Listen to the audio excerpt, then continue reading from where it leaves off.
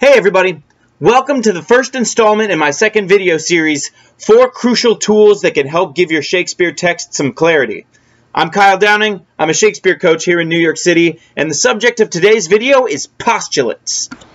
A postulate is an if-then statement that directly relates one thought, fact, or opinion with another. Postulates aren't exclusive to Shakespeare. In fact, they can be found pretty much anywhere, but they're a great tool to help us make sense of long blocks of text. Here's how to take advantage of postulates. Whenever you see the magic word if, connect it with the clause that follows. This is the if clause, or the hypothetical. After that, locate the corresponding then clause, or corollary. I'll show you what I mean. Take a look at this quote from Henry VI, Part 2. The line starts with an if. So, let's combine it with the clause that follows.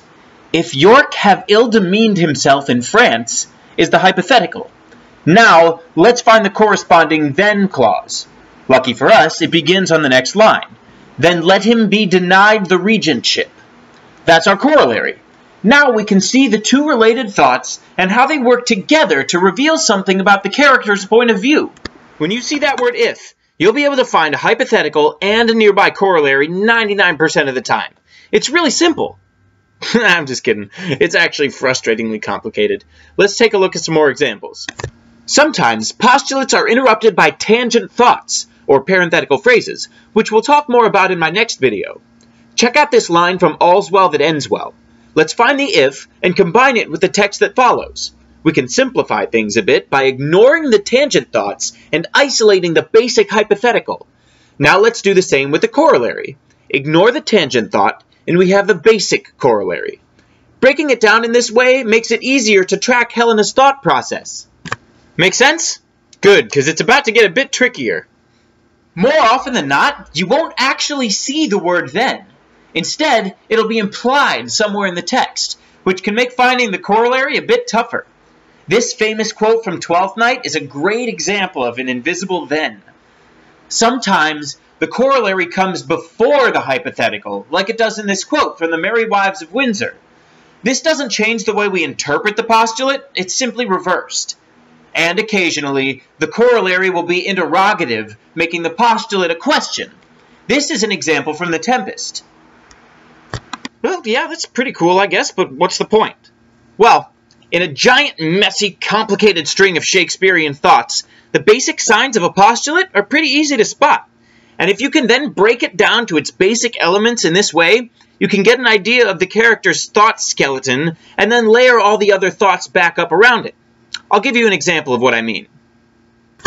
This is a famous quote from Macbeth. The whole thing is technically one sentence, and with all these commas and colons, the task of making this line work as an actor can seem a bit daunting. But when we isolate the basic hypothetical and corollary, the underlying train of thought becomes much more obvious. This run-on sentence from Coriolanus is actually a question, but it's nothing a little postulate work can't solve. Even when Shakespeare's mean enough to stuff 5 postulates into a small block of text, you can still use this technique to make sense of it easily. Taking advantage of postulates can make your table work a lot easier, but postulates don't just help us break down long thoughts. They can also be used to give us some insight into what a character is trying to accomplish. See, when a character uses a postulate, it's usually for one of 5 main reasons. The first is to establish or support a point of view. These postulates generally use the formula, if A is true, then B is true. These are 2 postulates that establish or support a point of view. To take a longer look, go ahead and pause the video. The second reason is to negotiate or threaten. These types of postulates usually follow the formula, if someone does A, someone will do B. Check out these 2 examples from Troilus and Cressida and King Henry VI, Part 1. The third reason is to explore a problem. The most common form for a postulate of this type is, if this, then what?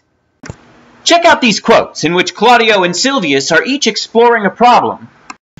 Reason number 4 is to advise or instruct. These postulates usually take the form, if this, then do this. Here, Bernardo gives instructions and Lady Anne gives advice. And the fifth and final reason is to examine a potential future scenario.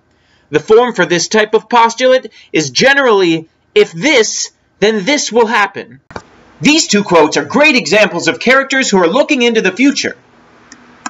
Keep in mind that these aren't supposed to be treated as rules. They're simply a set of guidelines I've come up with to help give you some insight into a more refined objective for your character.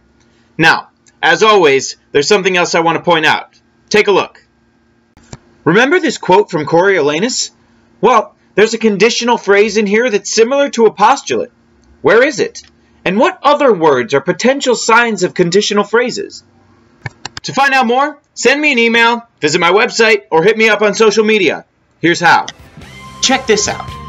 For more free tips, hints, and material suggestions from all 37 of Shakespeare's plays, you can subscribe to my YouTube channel by visiting my website, www.kyledowning.com/Shakespeare, and clicking on the blue subscribe button at the top of the page. You can also follow me on Twitter, Facebook, or Instagram. Got a question? Tweet it at me, and I might just answer it in one of my future videos. And to book me for a private coaching session, send me an email to nyshakesguy@gmail.com or fill out the contact form on my website. Thanks for listening, and keep up the hard work on your bard work.